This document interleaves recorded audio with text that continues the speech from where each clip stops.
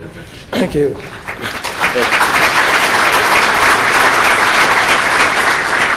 Thank you, Dr. Roberts. We have Michael Shields from Google, who's been working with VJ on a favorite topic of theirs.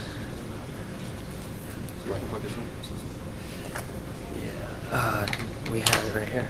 I've changed the slides around, so. You have, okay. The DVI? Can you, just regular, here we go.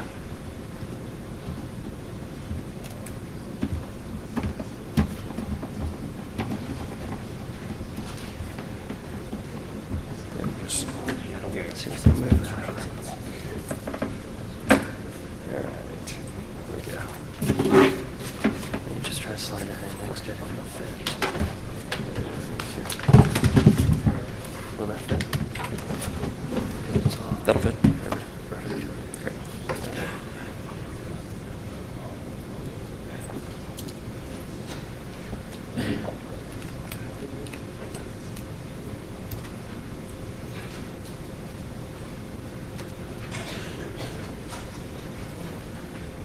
Got anything yet?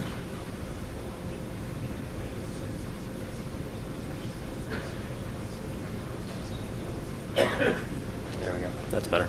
All right.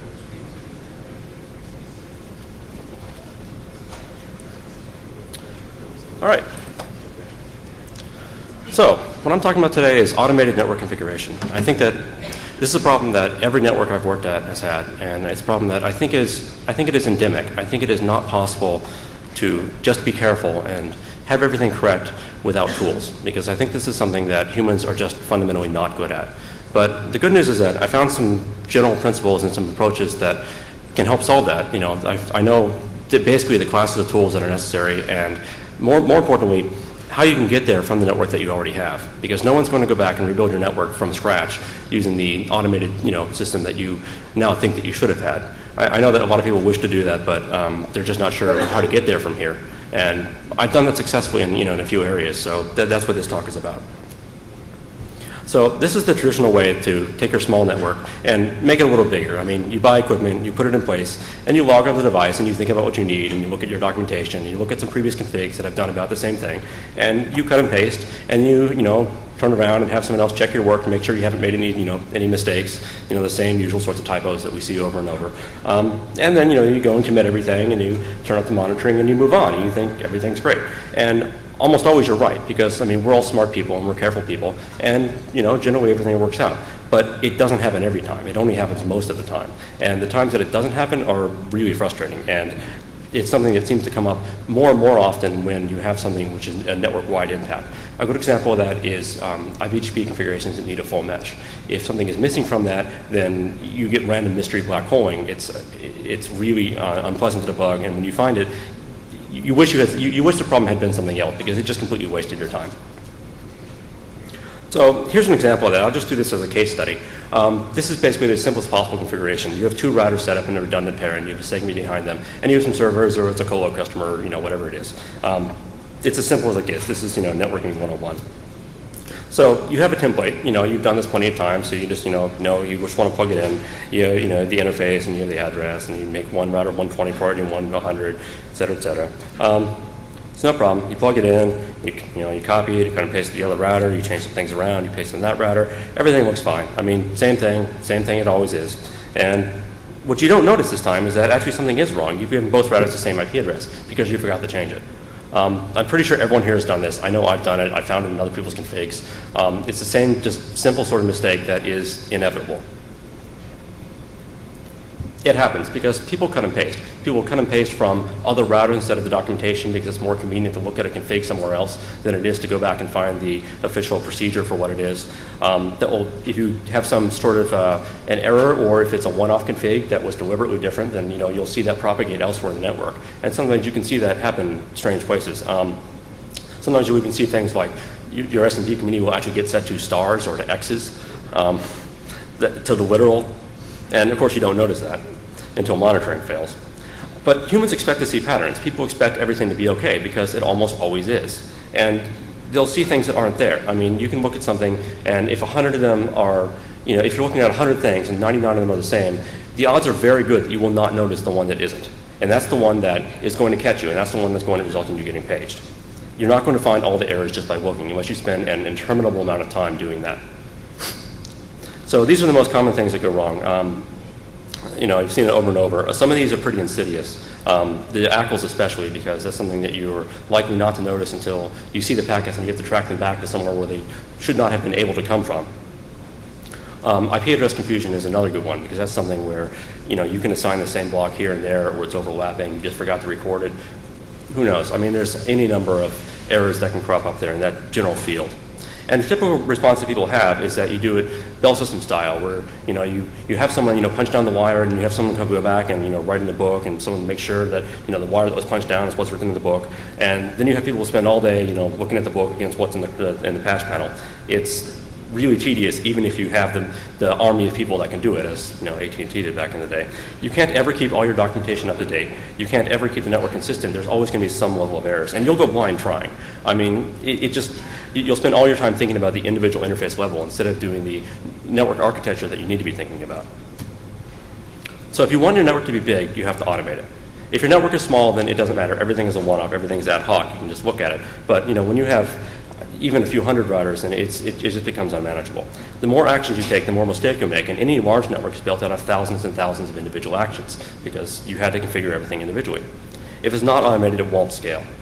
And the correct networks will scale better than they will. They'll scale with less effort, they'll scale with higher uptime. I mean, they'll scale with more interested engineers, because their job will be better. I mean, they'll not spend so much time tracing down problems that turned out to be fundamentally silly and just random errors, just random typos. I mean, it's frustrating when the root cause of your problem turns out to be only a typo.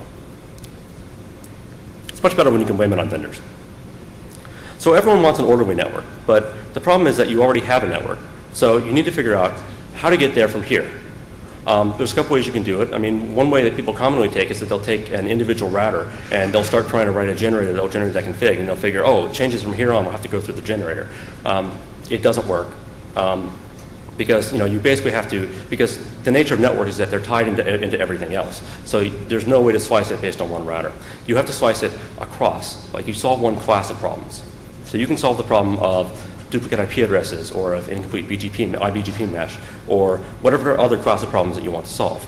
But you have to pick one and slice it across. So the way that works is that, you know, you have a template, like the example I had before, except that it's fully automated. So you go and you put the config that you want into a database, and then the config falls out of that. I mean, it tells you, you know, apply this to the router. And the important step is that then you can go back anytime you want and check that that's actually what did get applied on the router. And you can go back on a continuous basis and find all the cases where that did or didn't happen. And it forces you to document the cases where you did something on an ad hoc basis. That way, anytime something is different, you know whether it was something that was a deliberate decision, which happens, or whether it was something that was just a mistake, which also happens. But this way you know, and there's no wondering. And particularly, there's no wondering at 2 in the morning. So the policy here is don't touch the router until it's in the database. For this example, you know, we could have had it by just defining the, you know, by defining in the database right now, I'm setting up a new Ethernet segment, and it's going to have this pair of routers. And from there, you then have a database of all the addresses that you've set up that way. So that way you can go through and you can scrape your router configs, you can parse them, and you can make sure that everything that's in there is actually in the database. So you start with a pile of routers, and you start putting information into your database. This is step 1. Because you're starting with an empty database. So you go through and you write something which will scrape everything, put it into there. And as you do that, it immediately gets more and more useful. Because you can also go back now and you can query the database. You don't have to go through all your routers looking for something. You don't have to actually log in and do trace routes or look at your routing table. You just go right here and it can tie into your other tools. Your ticketing system can have hot links to it, or, you know, whatever systems you have in place. You know, just go and tie them right in. It never has to actually talk to the live network to do so. Once you've done that, you can start actually applying the configs from the database. Now, it's up to you whether you want to do that automatically or not, or whether you want to have humans review it first, or whether you want to, you know, do manual pushes. But, you know, without review, it's your own risk assessment, no matter what part of the config that you're trying to, you know, that you're trying to push out at that point. But once you know that that section of the config is always supposed to be, by policy, correctly generated from the database, then you know that anytime that what the database says is different from the router config is an error in either the router or the database, and you can set off an alarm and someone can go look at it.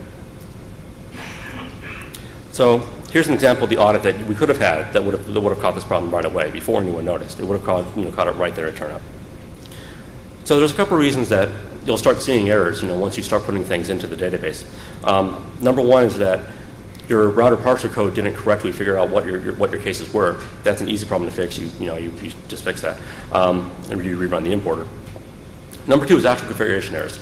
These are surprisingly common. Even for things like assigning the same IP address to multiple interfaces. I mean, typically if you go through and sweep that, you'll find, you can find dozens of cases where someone has put the same IP address in 2 interfaces. No one has noticed, maybe for months or years. I mean, it's amazing that can go on, but it actually does. I mean, our networks are large enough and have enough corners that really can't happen. And this is every network I've worked at here. This is not a Google specific talk. And the third case here is deliberately unusual configuration.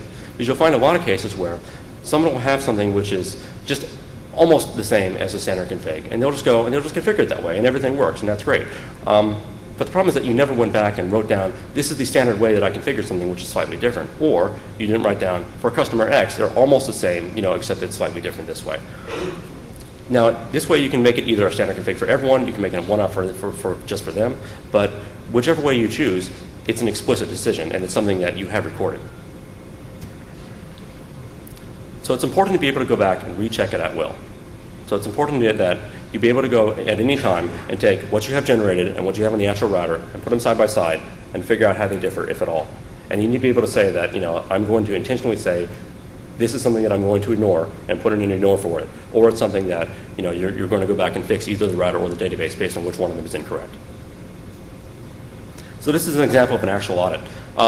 It doesn't take a lot to build a system like this. What you need is you need a database, and you'll need a templating system. It can be any templating system that you're comfortable with and that everyone you work with is comfortable with. As long as it has loops and conditionals, then that's really all you need. So the way that our system works, it goes through, pulls things out of the database, and generates a text config.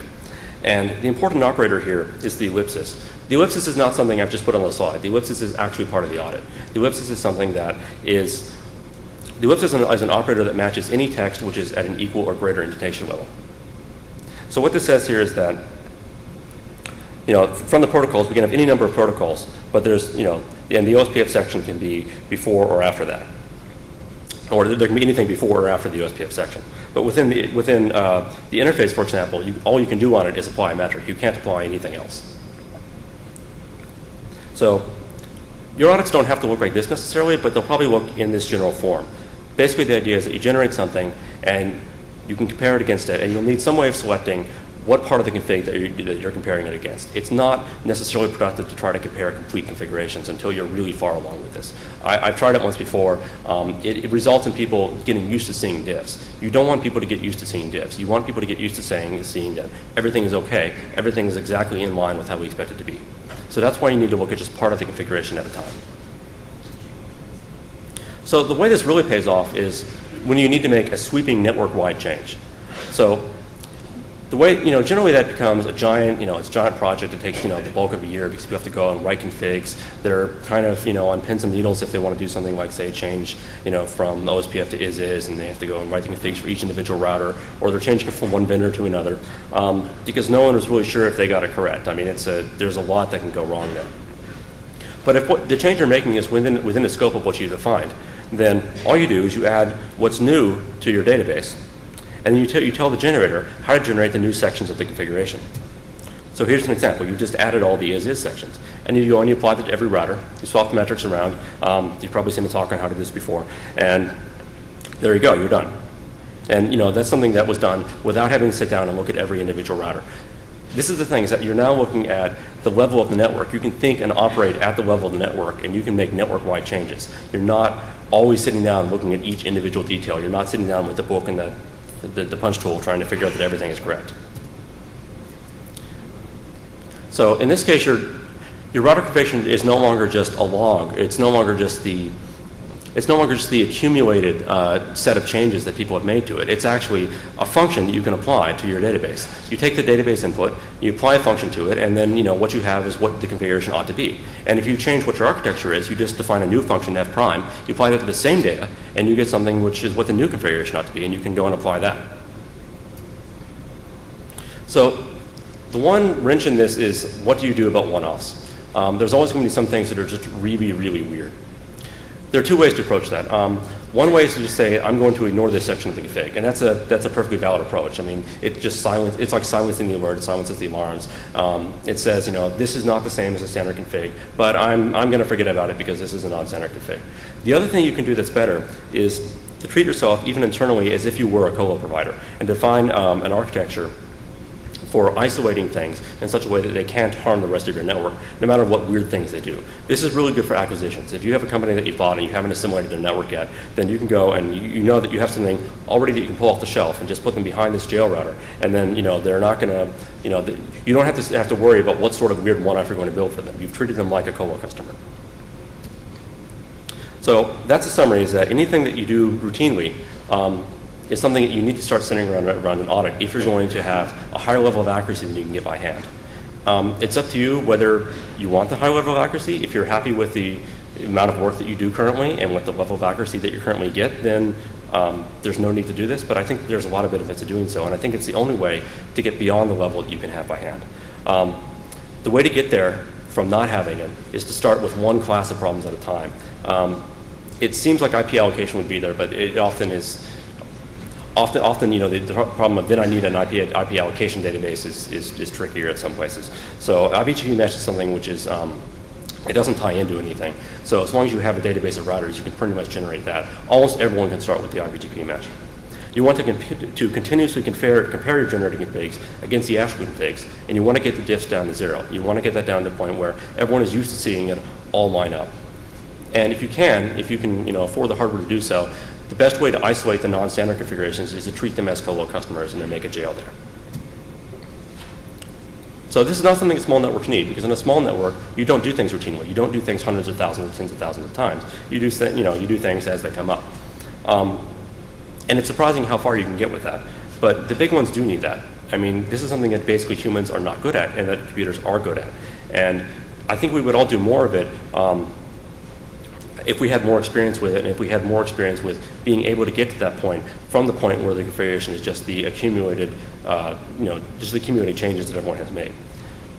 There's no way you can do it with a 5-day, because you'll have to generate the complete config and then cut it over, and you'll have to worry about it, and your project will never actually get to that point. It's like any software project where we want to find the smallest thing that can make progress and start implementing that and get people used to it and get some feedback on it, and then start rolling that out. That's it. I know we're a little short on time. I think I've tried to catch up some. Any questions? Hi, Joel Krauske from Slide. I've tried to implement lots of these things before with parsing configs and then trying to dump them into the database. That's not trivial, in my opinion. So I wanted to ask if anyone here has some good basis tools for that. That'd be really awesome and help throughout the entire community. If we can get something like that in source and made accessible to everyone. Yeah, the problem with that is that everyone's network is different. I think that there are some things that, there are a few things in common, but the database itself is something you almost have to build yourself, because it's something that's going to have to be custom to your database, and that is the hard part. It is a really hard part to build. But just start with something you understand, like having a list of all your routers and their loopback addresses. If you start there, then you'd be surprised, how beneficial that turns out to be. Another question over here? Yeah, Owen Roth from Impulse. So my question, and I had some experience with like auto IT and these kind of scripted, configurates, I guess you called it, was primarily, and I don't think you addressed it, is that you have a way of your configuration, your analyzation tool, ignoring a certain subsection before OSPF and after OSPF. And you have a classification scenario when you have non-standard implementations. So my question is, how have you automated people go in there and they throw in whatever crap they want to. Do you have an automation tool that allows you to determine what is non-standard without relying on all of your administrators flagging it as non-standard? It would be, so anything that's anything that doesn't agree with what you got out of the database is either, well, it's either a bug in your generator, which happens, but it's easy to fix, or it is actually non-standard, or it is something that should have been standard, but you haven't made it a standard. You haven't correctly documented that, or you haven't correctly told the generator about that. there's no way of automatically distinguishing between the last two cases. There's no way of it knowing whether something was standard but just didn't get into the documentation. People just kind of know about it. That happens a lot. They just know that when something comes up, they should do it this way. Or whether something actually is wrong, whether people kept doing it that way, but they should never have. That's a decision that has to be made by looking at what sorts of errors you have and seeing if you can find some patterns in them. And then you have to decide whether you want to fix all of them or whether you want to make all of them standard. Another question over here. Yeah, particularly if you're looking at automation, first off, what has your experience been with NetConf so far, or actual implementation? And then secondly, with regards to, particularly with a lot of things where establishing a database can often be difficult for getting a lot of these things started, how have you prioritized monitoring consistency configurations based on the observed running state of protocols as opposed to necessarily scripting their actual runtime configuration? Those are good questions. So I think NetConf I think the major goal of NetConf, as I understand it, is to get the Juniper XML, the benefits to everyone. That's it, yeah. There's been pretty limited vendor support for that, which I've been disappointed in, since that's something that Juniper did a long time ago that I think was a really great idea and that I think should have been more widely adopted. I would like to see more vendor adoption of NetConf, because that certainly makes writing not just these tools, but all sorts of tools a lot easier. With that said, even with what you get out of Rancid, you can still go really, really far with it. Without doing any sort of real-time protocol state scraping, without doing anything like that, with just comparing the configs, you can solve a lot of classes of problems, and that's something that it's kind of the low-hanging fruit there.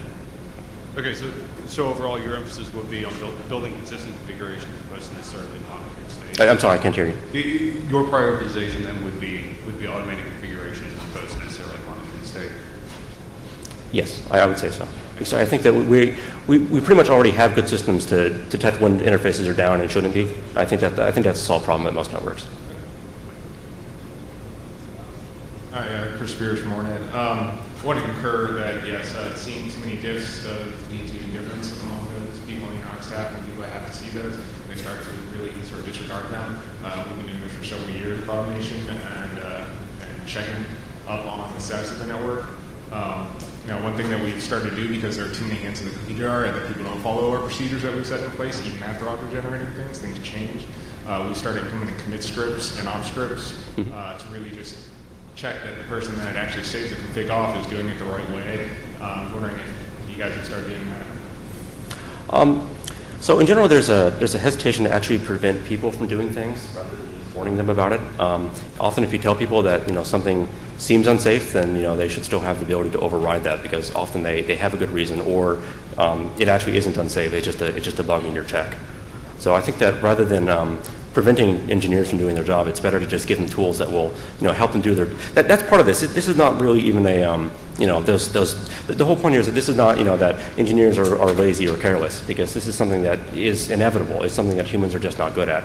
And if you give people tools that are better than what they have now, if you give people tools that are easier to use than cut and pasting or pulling stuff out of the documentation, filling in blanks, then I think that you won't have any resistance in getting people to use it. All right.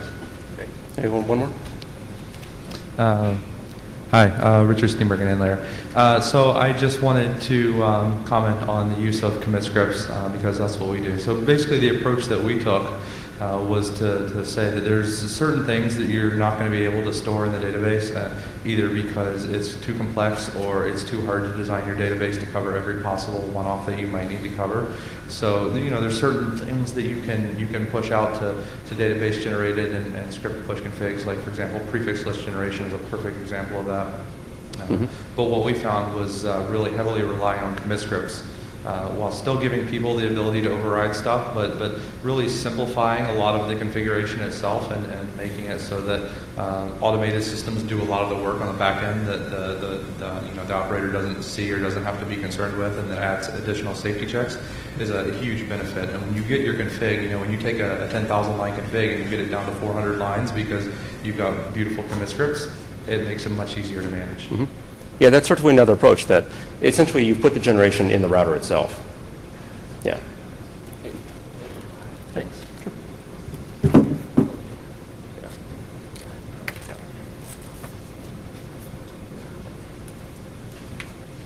Thank you, Michael.